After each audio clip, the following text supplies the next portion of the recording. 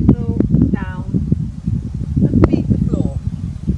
If you've got a small dog or a young puppy, you might want to do this on the floor in a kneeling position. Feed the floor again, good, down, good, down. Every time I'm feeding the floor, I'm telling him what he's doing and that he's doing it well. That's one more, good, okay, yay, clever, well done. 2 of developing the down position is feeding the floor more regularly. What I am going to do is every time I fed the floor, I'm going to put my hand behind my back. You probably noticed me doing that in the earlier clip. This stops your dog being tempted to move towards the feeding hand and therefore break the down position. I've got a dog that's quite keen already to do his down, bless him. So Van, let's just have you up in the sit. That's where we start. Sit, good lad. So that nice simultaneous hand signal at down. Feed the floor, 2 or 3 pieces. Good boy him whilst he's eating. Good, good, down. Feed the floor, 2 or 3 pieces. Good, down. Feed the floor, 2 or 3 pieces. Good, down. And release your dog. Okay. I'm hoping you will notice he was a bit reluctant to get up. That's a really good sign.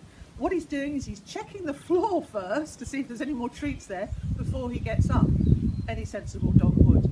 But what it's doing is it's getting across to you that your dog is really confident about lying in that position and waiting for the food to be delivered to him. What we're going to do is show you, if you had a small dog, puppy, small dog, how to get to the stand position when you've started kneeling by them. So let's put him in the down, feed the floor, good, 2 or 3 pieces. I need to get more from my pocket. So I'm up on my knee, as you can see. Feed the floor again, move a little bit higher. You may need to do this after 2 or 3 sessions. You won't be able to do it all in one session. Feed the floor again, good, down. And slowly, whilst he's eating, move into the stand position. Now, he might be a little bit reluctant to get up from the down, so if your dog is reluctant, you're just going to have to work really hard at it. So, big release. Okay, wow, come on. Yeah.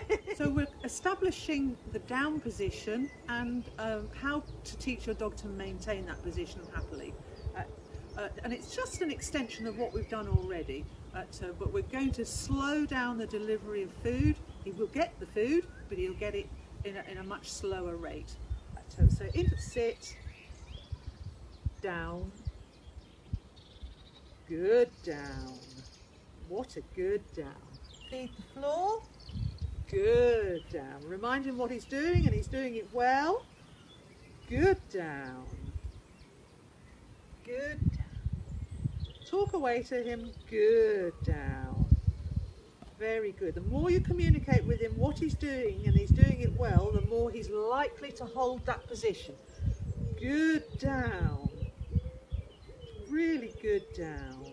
I'm going to get one more out of my pocket because he's done it really nicely. Good, down. Remember that hand is behind my back. Good, down. Good. And big release because he's not going to want to move. Okay, come on. Yes, you are. Good luck.